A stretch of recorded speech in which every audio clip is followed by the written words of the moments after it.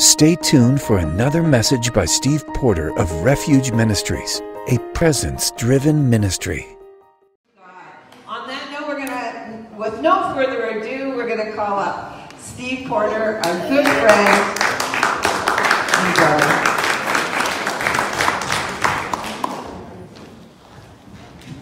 Praise the Lord!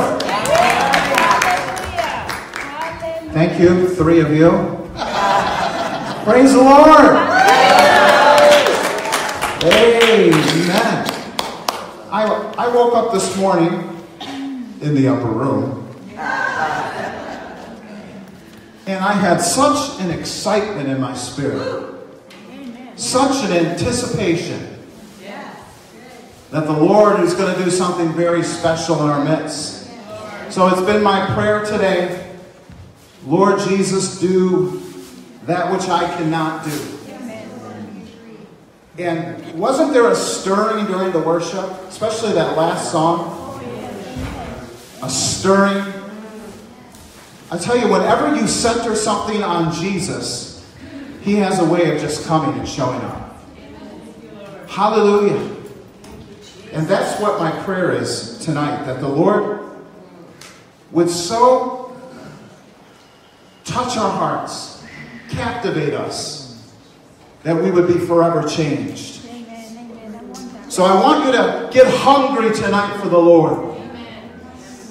I want you to be hungry tonight for the Lord. Let your hunger, even during the message and going into the preach of the Lord, because you are yearning and you are longing. And my prayer tonight is that you would yearn and that you would long even more for the King. That the King of all glory would come in. So, Father, we acknowledge you. We acknowledge you, Jesus. We thank you that there's already a stirring here in Brantford. But, Lord, we've seen nothing yet. For we're just in the season of preparation. And I thank you, Father, that you are preparing our hearts. You're preparing us corporately for open heaven. That special place where we have access to the throne room of God. Where lives are touched, not by a man or a personality, but lives are touched by you, oh Jesus. Oh, we desire for you to come and move in Brantford.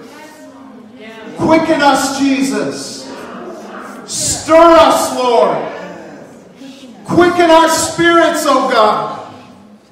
Stir our spirits, oh God. Stir up our hunger, Lord. Draw us, Lord, that we would run after thee. Take us into the chambers of the Most High God. Let heaven crack open tonight. And let the very atmosphere of heaven pour into this meeting tonight in Jesus' name.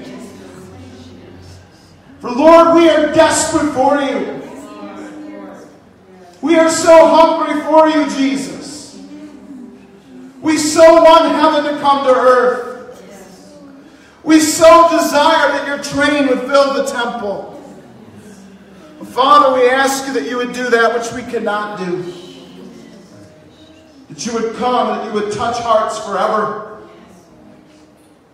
Spirit of God, you are welcome in this place. Our dependency is upon you. We're leaning upon you, Jesus. You're offering us your arm. We're grabbing a hold of your arm. We're leaning upon you, our heavenly bridegroom. Oh, just to gaze at your face. Just to see your beauty. Just to know you like Enoch did. That we would walk after you. That our relationship with you would be true and real and genuine. Life-changing. Father, we know that we can walk with you. Let us walk with you like we've never walked with you before. Jesus, you must come. Behold, you stand at the door and you knock. And we say, Lord Jesus, don't stand at that door, but come in. We will not allow your head to be filled with the dew. But we put a blanket a warm blanket of our love around you, and we usher you to the fireplace. And we sit with you and we commune with you on a level that we have never experienced before. Lord, make us a company of John the Beloveds that would lean upon your breast. That we would know you, not just know about you. Father, I ask that you would take a hot coal of fire, that you would place it upon my lips tonight. My dependency is upon you. And I promise you the glories you hide me behind the cross in Jesus' precious name. Amen. Hallelujah. Hallelujah. And so these meetings have been preparational meetings. I believe in June when Christopher Cass is with us and Scott Waterman, I believe that we are going to have a mighty pray. And we will seek and we will knock. The Lord will come and he will visit us in a very special way. His presence will be here. And oh, how I desire the very presence of the Lord to come and to change this region. So last night we were talking about a secret that opens up the presence of the Lord, not only individually but corporately. And we said that secret is humility. And I feel like I could give a whole other message on humility, and I feel like the Lord said pause and bring it back later. Maybe it'll be next month or the month after, I'm not sure. But I believe that he asked me that I would continue giving you secrets that would open the heavens over your own life individually and corporately. So that's the direction that we're going to go tonight. I want to give you a few scripture verses in Isaiah chapter 6. Isaiah chapter 6. Hallelujah, Jesus. We're going to open up with this portion, and then we're going to get into the heart of the message. In the year that King Uzziah died, I saw also the Lord. People and personalities, but I'm here to tell you I want to see the Lord. I want to see the Lord sitting upon a throne high and lifted up. I want to see the Lord high and lifted up. Not a man lifted up, not a ministry lifted up, but the Lord lifted up. I saw the Lord, and he was high and lifted up. The King of glory was high and lifted up. Let that be a cry deep in your heart, that the Lord would be high and lifted up over Brantford and over the healing rooms and in this meeting, that he would be high and lifted up. Oh Jesus, we pause for just a moment and we lift you up. We lift you up above our agenda. We lift you up above our needs. We lift you up, Lord, because you are high and lifted up, and you are the King of all glory. Jesus, we lift you up. Jesus, we acknowledge there is a stirring in this room tonight. You are high and lifted up, and his train filled the temple. Oh, Jesus. Isaiah stood there and saw the Lord high and lifted up, and the train of the Lord filled the temple. Can you see it in the Spirit tonight? Can you see the King of all glory and his train filling the temple of this very meeting? Can you see Jesus approaching the door of that church, and his robe of righteousness follows behind him? It glistens with the very atmosphere of heaven. He is high and lifted up, and his train is filling the temple. I'm old enough to remember the train of the Lord, the very atmosphere of heaven, when he comes and he announces his presence. So there's something every time I use that phrase, announces his presence, there's something that shifts. I feel hot coals of fire on the inside of me begin to burn. Let me tell you that he wants to approach the city. And his train wants to fill up Brantford. His train wants to fill up Brantford. With his train is his majesty. With his train is his glory. With his train is his healing and his splendor. Can you see the train of the Lord? Can you see him announcing his presence? Isaiah saw the Lord high and lifted up, and his train filling the temple. And above it stood the seraphim. Each one had 6 wings. With twain he covered his face, and with twain he covered his feet, and with twain he did fly. And one cried unto the other, and said, Holy, holy, holy is the Lord of hosts. The whole earth is full of his glory. When his train fills the temple, it's not just an emotional high, but the holiness of God, the holiness of God, the purity of God, the wonderment of God.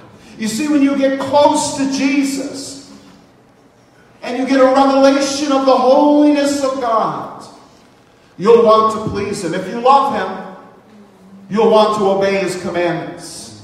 You'll want to please him. Why? Because Jesus is no longer just a painting on a wall. As lovely as that is, I love the painting. It's beautiful. I hope we have more of them.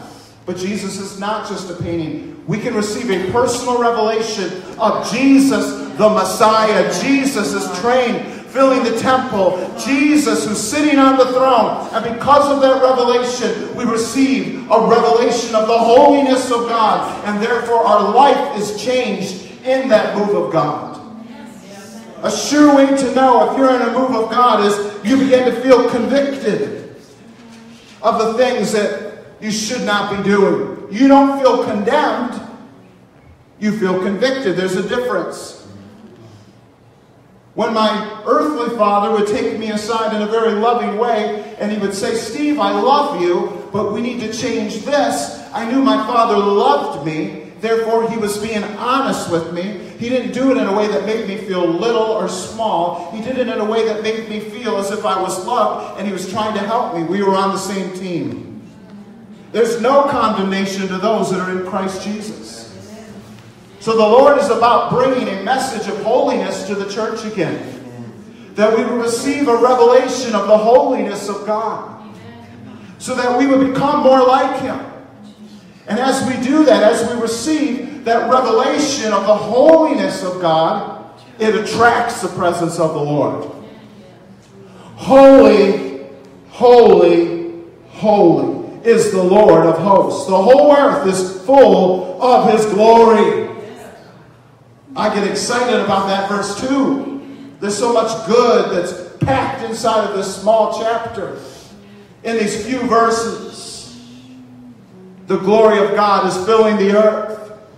A revelation of his holiness is coming. He's raised a fly on a wall, because who wants to be a fly? But can you imagine being a silent witness?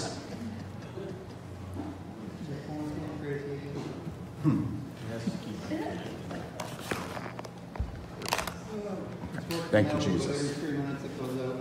Must be the internet. We apologize for those that are watching online. But to be a silent witness and to see that beautiful sight that Isaiah was able to partake of.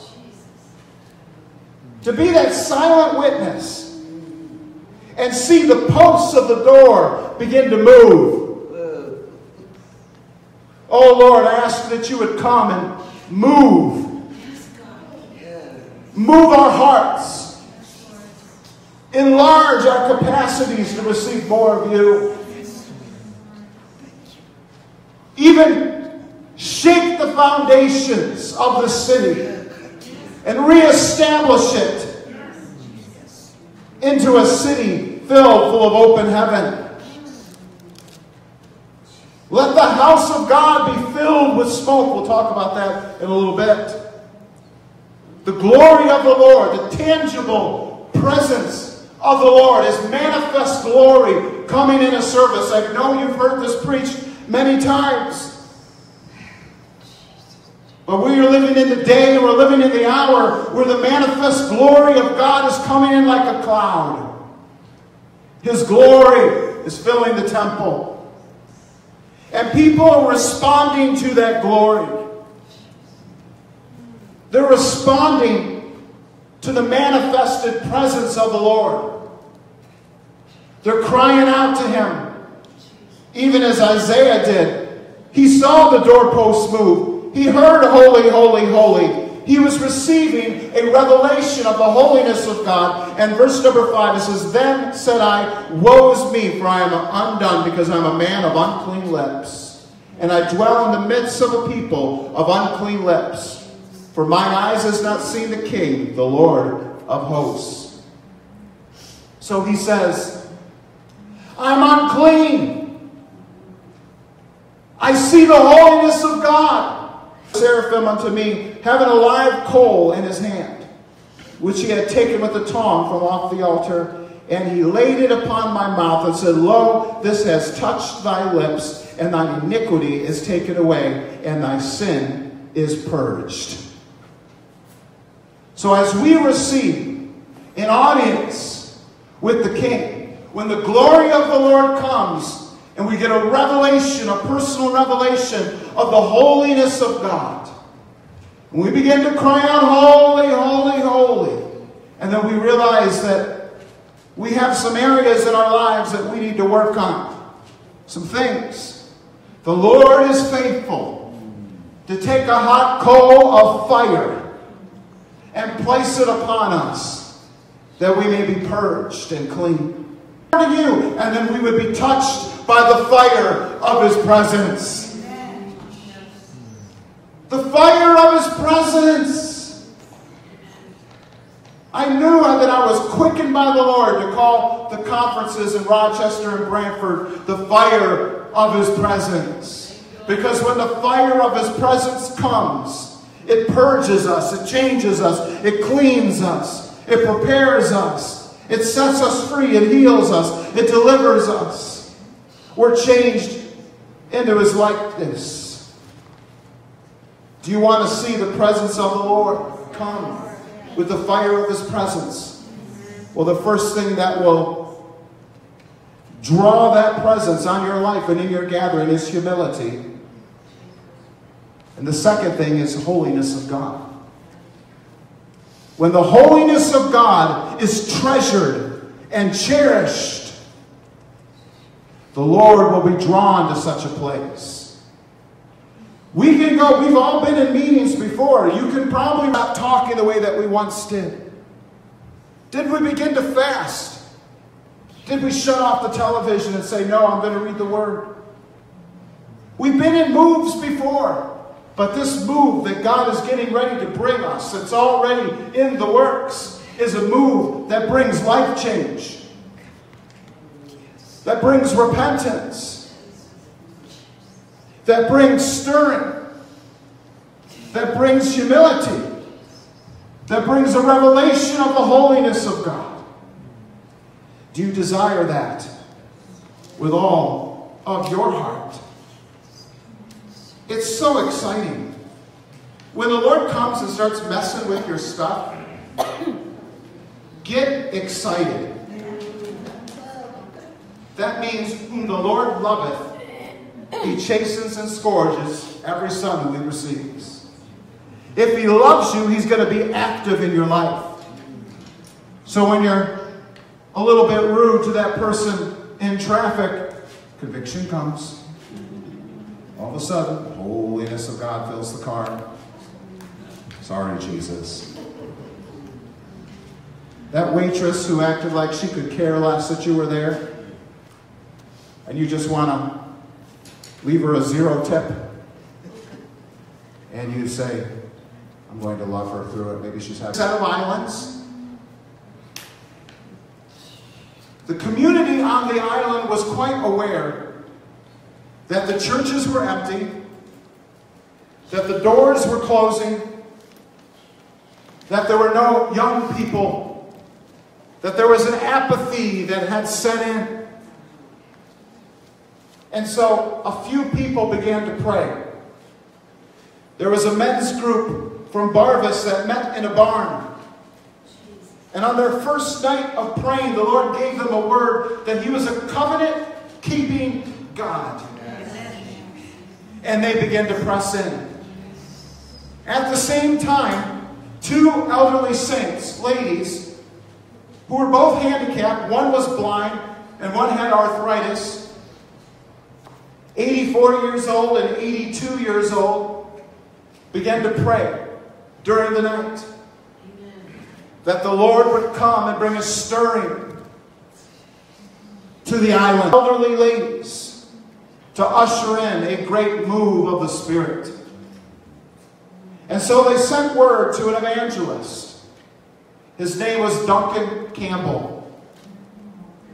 That he would come to the islands and begin to preach. And he sent word back to them and said, I can't come, I'm sorry. They refused to accept no for an answer. Never mess with elderly saints, especially spiritual mothers that know how to pray. They said, on a fortnight, Duncan Campbell will be here. Spoke it out as a prophetic decree. And sure enough, the Lord forced him to come. And he was there. He was only meant to be there for 10 days. But he ended up spending 2 years. There was such a move of God on these islands that people came from far and wide to see what God was doing. The police station was called one particular night that Duncan was preaching because flames of fire were seen on the church roof.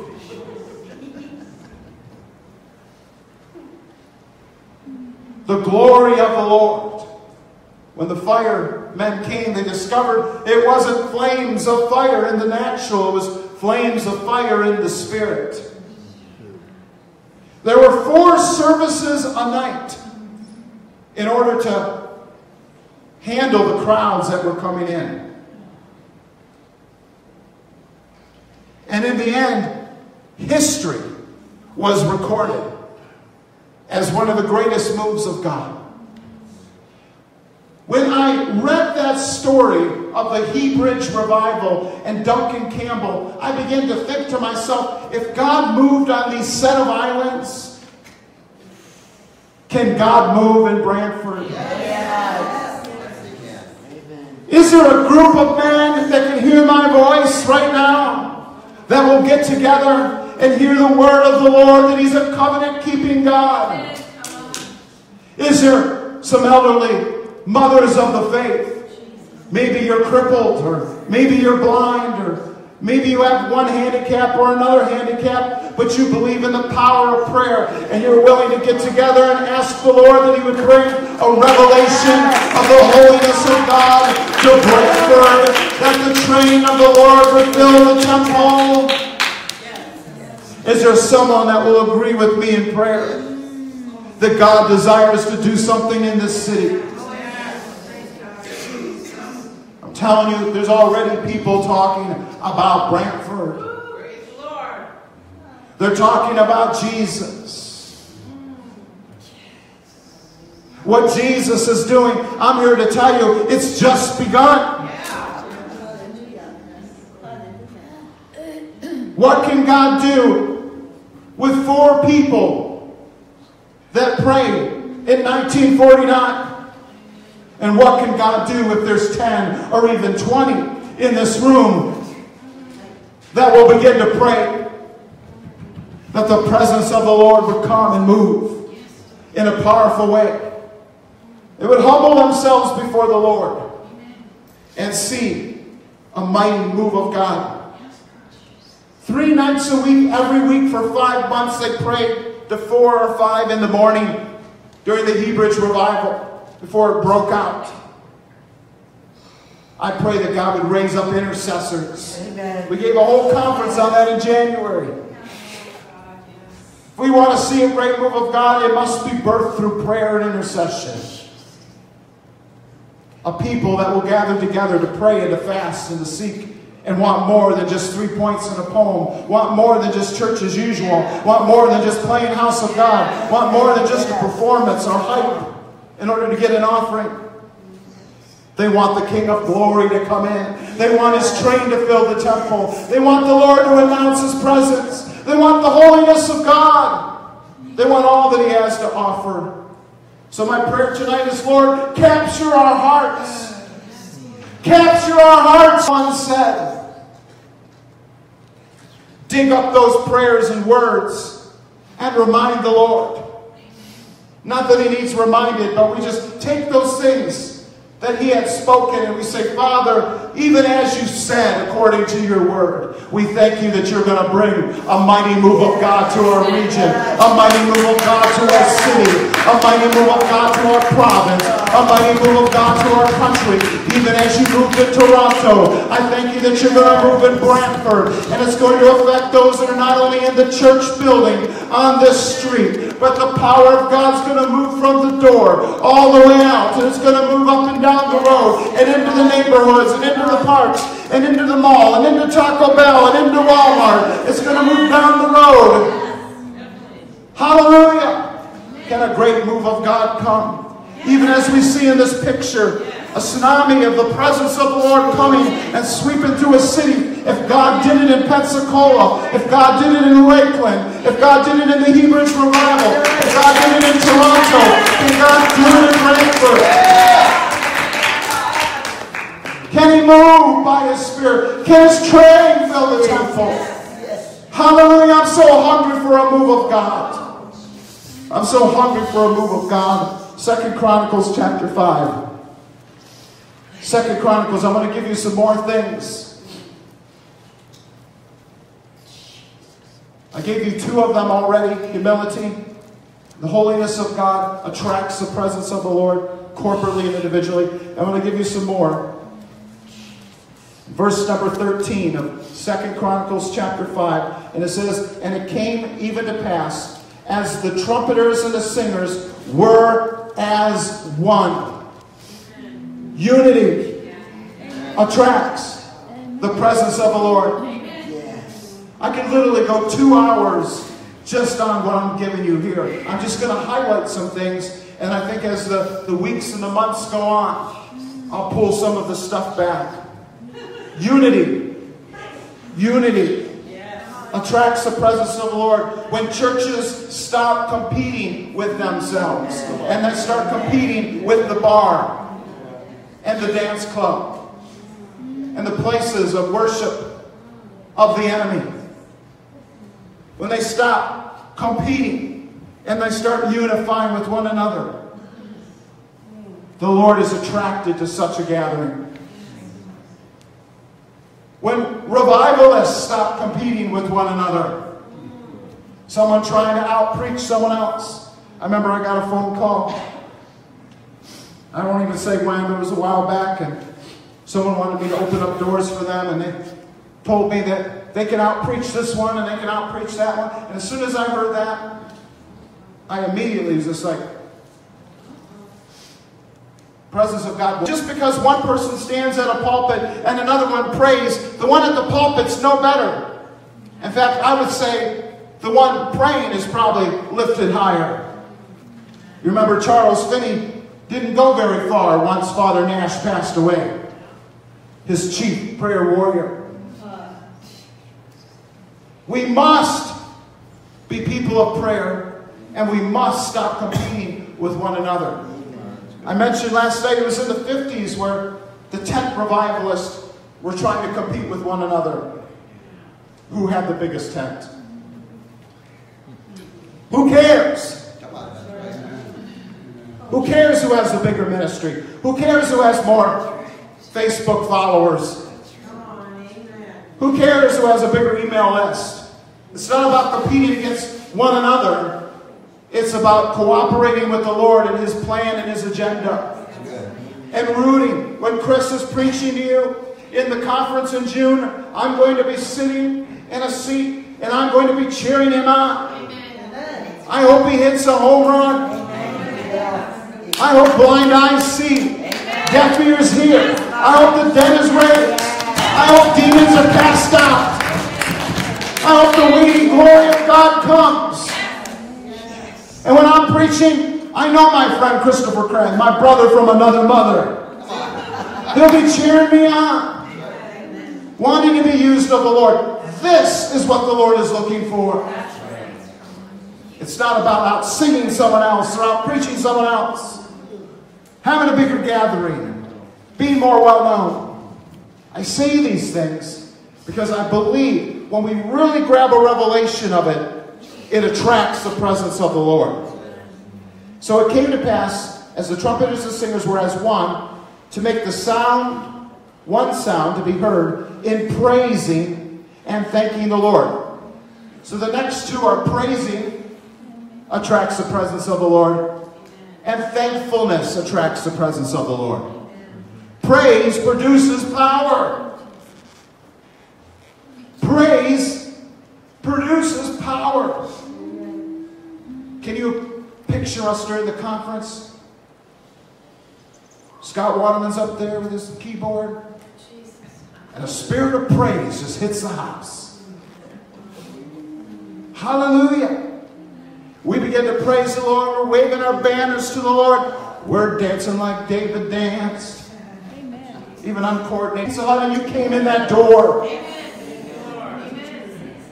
That your train filled the temple. That you walked through the center aisle of this church. I was telling Sue and Charlie over lunch, I said, I hope 10 years from now, people are still talking about it. I remember those meetings in Brantford when the Lord came and touched my life. When there was a stirring. When the deeper things of God began to change me from the inside out. When the Spirit of God filled me. When I went into the depths of His presence. Where I moved past His hands to His heart. Where I brought a man out of the cold and out of the night air.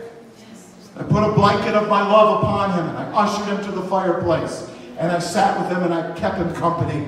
All night long I sang to him, you are altogether lovely, Jesus. You are my closest friend. I love you more than I love anything else. I love you, Jesus. Your eyes have blazed like fire. Every time you look at me, you change my heart. You change my life. You are altogether lovely.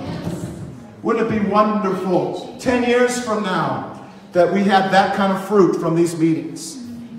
Not, oh, Steve preached some good sermons. No, Jesus came in the house. Hallelujah. Jesus changed my life. Thanking the Lord attracts the presence of the Lord. You should have a service and do nothing but thank the Lord for what He's done. Thank you, Jesus, that I was lost but now I'm found. Thank you, Jesus, that you healed my body. Thank you, Jesus, that I was blind but now I see. I was on my way to hell and you rescued me. I was deaf. I couldn't hear spiritually. I couldn't hear your voice. I didn't know your voice from the enemy's voice. And suddenly you came in. The shepherd came in and began to whisper in my ears. My spiritual ears opened up. And now I can hear. Hallelujah. Just thank Him. You can spend a whole night. I think I talked about that last month.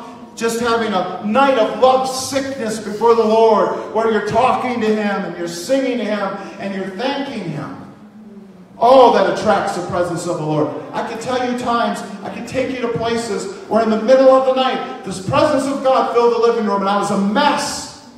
And it happened because I was thanking Him. He's like, ooh, somebody's thanking me. See, the Lord's very polite. When somebody says, like our friend here, Caroline, if she invited us over for dinner, and I said, thank you so much, she would reply to me, wouldn't she?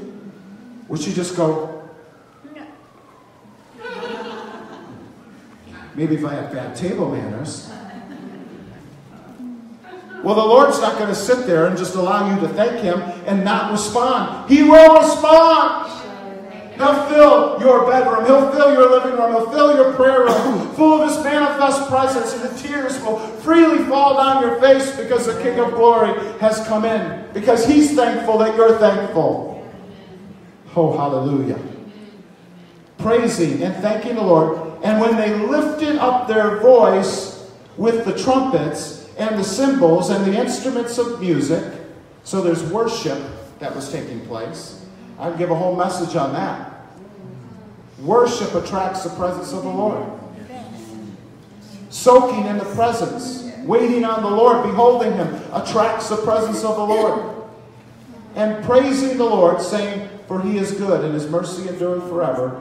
That then the house was filled with a cloud, even the house of the Lord, so that the priests could not stand to minister by reason of the cloud. For the glory of the Lord had filled the house of God. Oh, I desire that in 2018.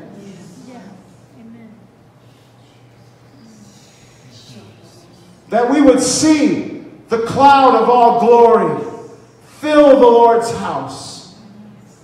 If the Lord responded to these things that I just gave you, will He not respond to those at Brantford who do the same? He's the same yesterday, today, and forever. Look at chapter 7. I know I'm giving you a lot of stuff here tonight. I won't keep you here too long.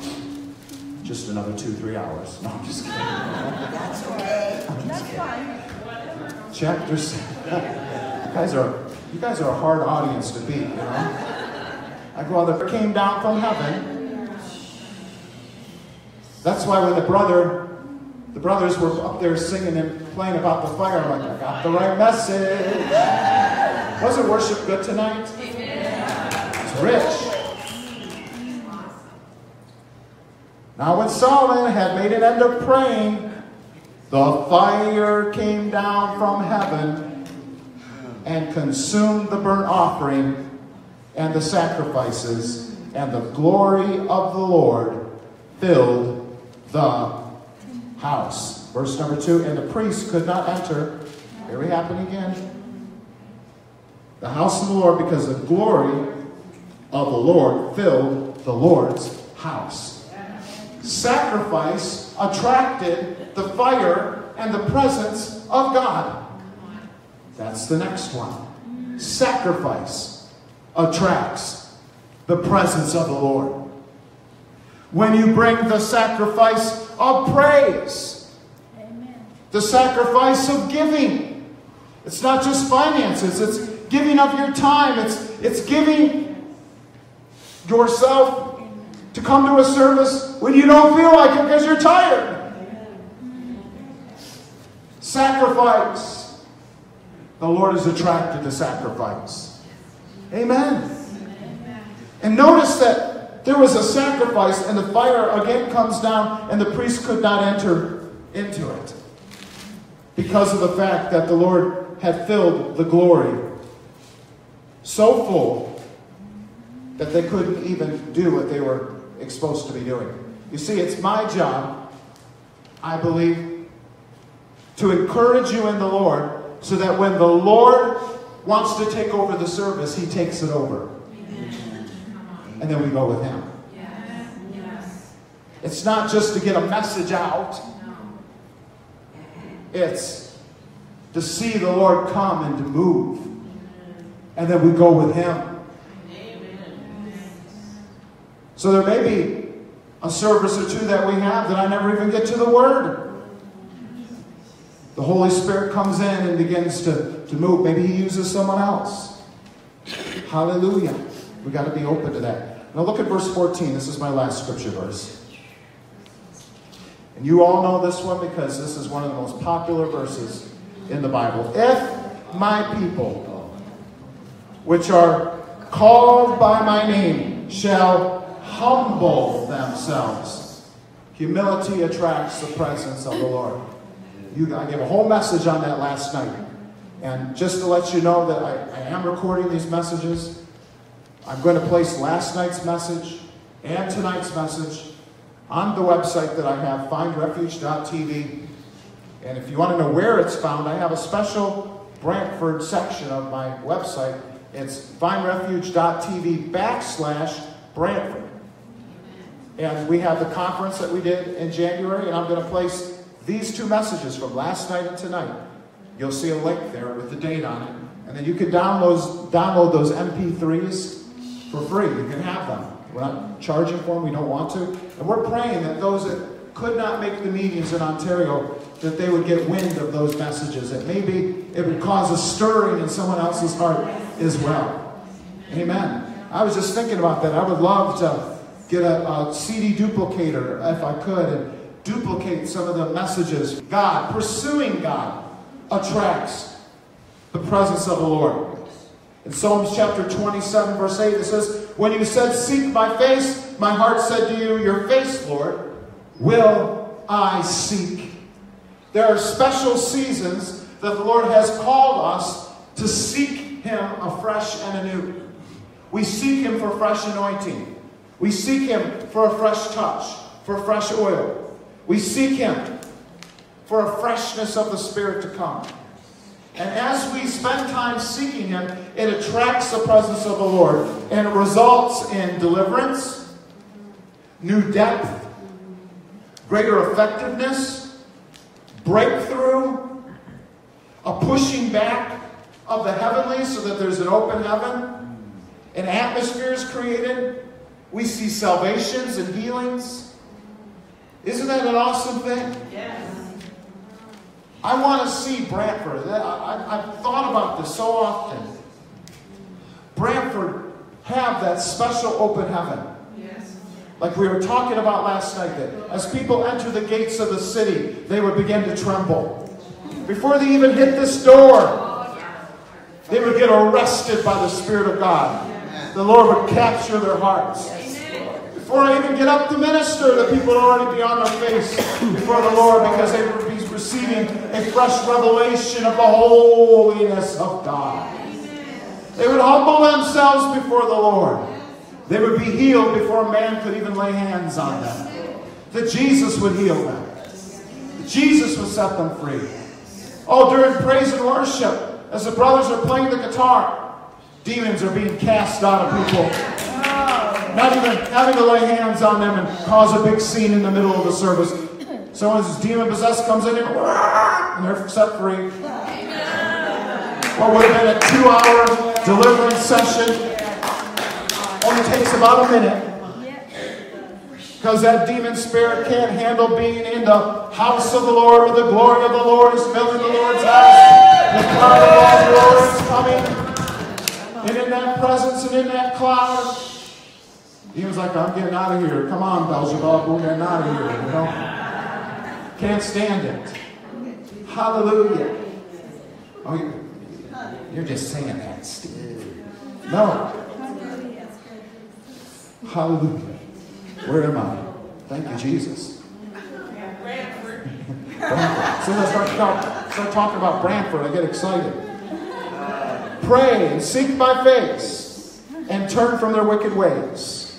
Repentance attracts. I'm going to give a whole message on repentance one day. It's a very unpopular message, but it's the heart of the Lord. Turning from your wicked ways attracts the presence of the Lord. Because you're not just giving words, God, I'll do anything! And then you're tested and you find out that you just said those as words. When the presence of God comes and arrests an individual, they begin to match up their life message with their word message. Then will I hear from heaven, and I will forgive their sin, and will heal their land. I will heal their land. So as we do these things, the Lord has made us 3 promises: that He would hear, that He would forgive, and that He would heal. Do you want to see Brantford healed? Hallelujah, Jesus.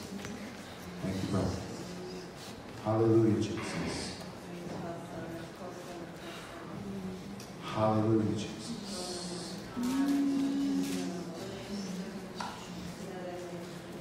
I hear the Lord saying, so what are you going to do?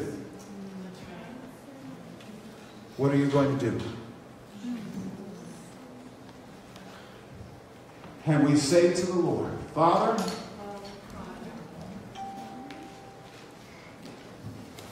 we will pray. We will seek. We're going to thank you. We're going to praise you. We're going to do everything that you desire for us to do. Because we're going to make room for you. That you would come in our city. Come in our church. And dwell. We refuse, Lord, to be a hindrance.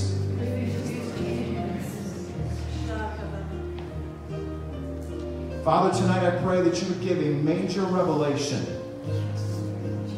of the holiness of God in this place.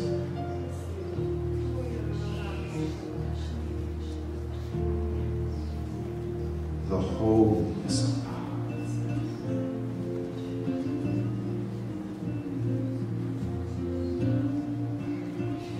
Even as Isaiah received that revelation of the holiness of God into this region, into this church building, into our meetings, Lord. We're preparing our hearts, Lord. We're preparing our hearts, Lord, for you to come in, for your train to fill the temple. For your train to fill the temple.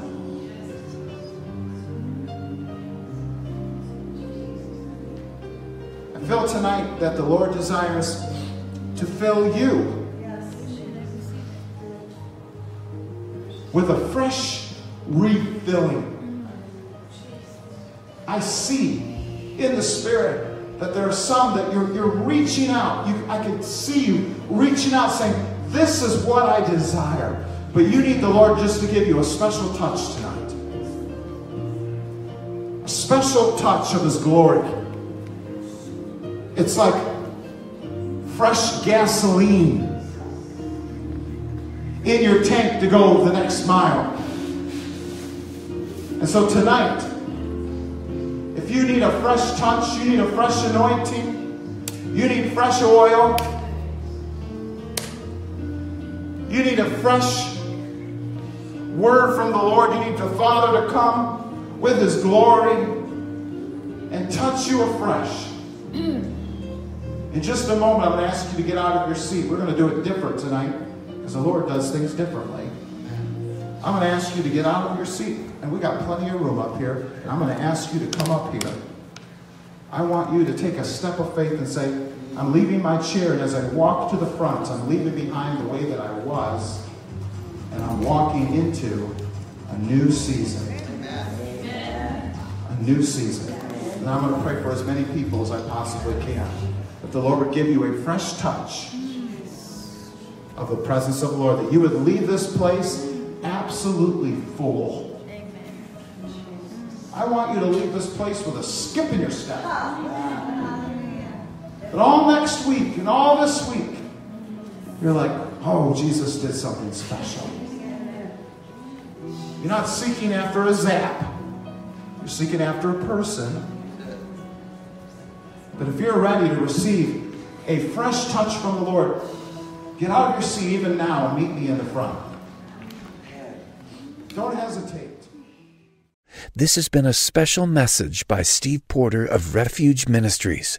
For more information or books, articles, or products, please visit our website at www.findrefuge.tv. Refuge Ministries, a presence-driven ministry.